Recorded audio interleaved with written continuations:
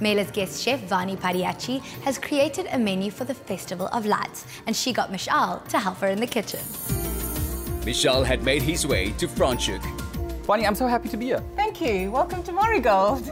Well, now, what do you have planned for us? We have a little snack menu that we're going to be doing. We have bari samosa, which is a green vegetable filling, and we have a tandoori chicken wrap, kachori, which is a little crispy basket filled with aloo choli, and chana magaj for dessert, and mango kheer. We're going to start off by marinating our chicken thighs first. So let's start off. We can add a little bit of yogurt in first. And then I've got some garam masala. It's about a teaspoon, and so cooking all the time, and you tend to know the feeling of your spices. Well, this is what I love about chefs. They know. A little bit of Kashmiri spice powder, some ginger garlic paste, which is a 50-50 ratio. So in that goes. And then I'm also going to add mustard oil. And that adds the beautiful zinginess of this dish. And we just want a little bit of this lemon juice in. Just a few drops. A quick marinade. How long would you let it marinate for? 20 or 30 minutes. I have marinated already, so I'm off to the tandoor oven to cook that. And I'll be back. Awesome. So as you can see, I've already skewered this, and I'm going to pop this into the tandoor oven, which has a temperature of about 200 degrees. This is going to take about 20 minutes to cook, so I'm going to cover. This should be done by now, so let's have a look. Oh wow, look at that. Vanie, that looks yummy. It smells amazing too. So this has cooled down a bit so I could handle it. So all I'm going to do is give it a twist and pull it away. I'll put this aside and we'll quickly whip up a cashew nut and yogurt dressing to accompany our wrap. We're going to take our cashew nuts, and all I'm going to do is roast it lightly. We just want to release that beautiful, sweet nuttiness of that cashew nut. Can you smell that creaminess coming through? The richness, creamy, absolutely. That's it, that's it. So, you're going to start with the dressing. Okay. So, grab the batter bowl. Yes, you're going to put me to work. Yes. And spatula, and then take the yogurt, put it into the batter bowl for me, please. While I just keep an eye on this, because nuts, if you do not look after it, they can burn so quickly in an instant. To this, we're going to add a little bit of the chaat masala, and you're going to give me a little pinch of the black salt. Black salt's quite pungent. I'm going to add the cashew nut. So, just gently mix, and that's it. I've pre-made some rumali roti. Feel that, paper thin. That Rumali means very thin. Rumali means handkerchief in Hindi. Oh, is that what it is? So you learn something new. To this, we're going to add some of our dressing, just off center. I'm going to do some cucumbers, some tomatoes, a few leaves of your baby gem, and on top of that, we're going to add our chicken. I'm going to add another dollop of dressing. Do you like cashews? I do.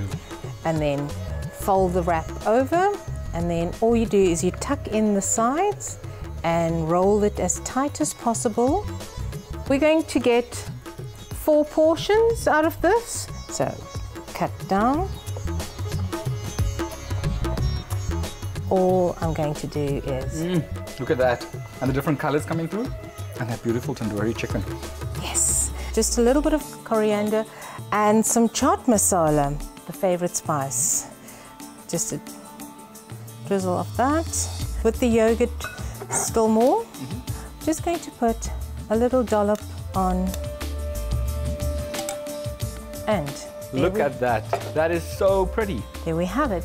What's next, Vanie? The bari samosa. Oh, awesome. Yeah. So I've pre-made some pastry. But first, we are going to make our filling, our bari filling. We're going to add a little bit of ghee, and we're going to give it a bit of a stir so it melts. And then the next is the cumin seeds. Oh, can you smell that immediately? That aroma is coming through. Some fresh green chili, a half a teaspoon of our ginger garlic puree, because you want that beautiful aromatic flavor. We're going to put in our carrots and fine beans. The next is our peas. Add in a little bit of potatoes, and that'll give it that bulkiness that we need. And don't forget some paneer, because you want to give it that full flavor as well. A good pinch of salt. We're going to add a good dollop of our spinach puree, and I've used baby English spinach. We blanched and shocked and we blitzed it to a puree, and wow, look at that colors come through now. I would like you to continue stirring while I get the next ingredients ready. I have some samosa pastry which we've rolled out, so it's a basic pastry. It's flour, celery seeds, oil and water with a little pinch of salt, and you roll it out into an oval shape. And all I do is cut in half. I'm going to fold the cut bit over. This is a Punjab samosa, and a generous portion of filling. A generous portion of filling. And all you do is run a little bit of water around the edges. Fold over and gently squeeze. I've pre-made a few of these extras, so we're going to deep fry them now. Whenever you're putting anything into the deep fryer, always put it away from you so it doesn't splatter towards you. Okay, so Shal, do you want to give that a little bit of a stir so they move along? Okay, so how long should I leave this in the oil for? 8 minutes on quite high heat. Okay. As you can see, the oil's quite bubbling, so I'd say about 180 degrees. That's beautiful. Shall we start taking them out? Oh wow, these look so beautiful. Golden brown pockets of delight, I can only imagine. Smells amazing too. All I'm going to do is pop that on, just randomly. A few sprigs of coriander. Once again, let me guess, chaat masala. How'd you guess? I've made a sweet tamarind and cumin chutney to go with. Ooh. This dish is done, so let's get on to the next one. We're going to start off with some ghee, which we're going to add and melt to the pan. Turmeric powder, can you smell that already? Add a little bit of chana masala, garam masala, coriander powder, and our Kashmiri spice. So you can give that a quick whirl around, a little pinch of salt. And the next we're going to add in our parboiled potatoes. You can boil them or you can bake them in the oven until that's nice and coated and a little bit of crunchiness coming through. And then we add in our chickpeas. The chickpeas are boiled until it's soft. Add some of that and give it a good stir. Cut a lemon and a few drops of lemon juice. We've got some fresh coriander, and all I'm going to do is give it a few chops. You want it nice and rough, and add that. Oh, that is amazing. I'm going to switch that off, and I'm going to bring the pastry baskets, the kachori baskets, which I've pre-baked, and we're going to fill that while it's still warm. We're going to put a good spoonful off, and then to that I'm going to add sweetened curd and some tamarind chutney, sprig of coriander, and signature chaat masala. Another dish down. We're not done yet, so let's get on with it. We are going to be doing the chana magaj. Chana magaj is chickpea flour that we're going to be using. So I've weighed out our chickpea flour, and it goes into our big bowl. A tablespoon of the ghee, some milk, and I'm going to add the milk a little by little, and using your hands. This is the messy part, but the fun part. And all I'm going to do is just get it into sort of like a breadcrumby stage. Set this aside, and the next part is going to get our ghee on the stove. We're going to add the breadcrumbs. You want it to be a bit light brown and brought in together so it moves away from the side of the saucepan. I'm going to take this off the heat and add the cardamom powder.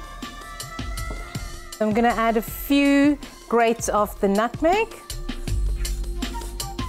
and we'll add in the icing sugar, just little by little. Ideally, what is the texture that you're aiming for? It's almost like fudge. That's the texture that you're looking at. All I'm going to do next is take a good dollop and roll it quickly on my palm, and you want to work quite quick with it because you don't want it to melt. And I'm going to pop it into little... Oh, wow. Yeah, that's it. So would you like to help me with? Oh, please. Okay, so it's a good dollop, roll, and then into a cup it goes. Oh, that's a good one. To finish them up, I've got some edible gold leaf. Gold, we're going fancy. We are going fancy. Perfect way to welcome in new beginnings with a bit of gold. Absolutely, absolutely, and our new bright future. That looks so pretty. And now, Michelle, let's go feast. Oh, cannot wait.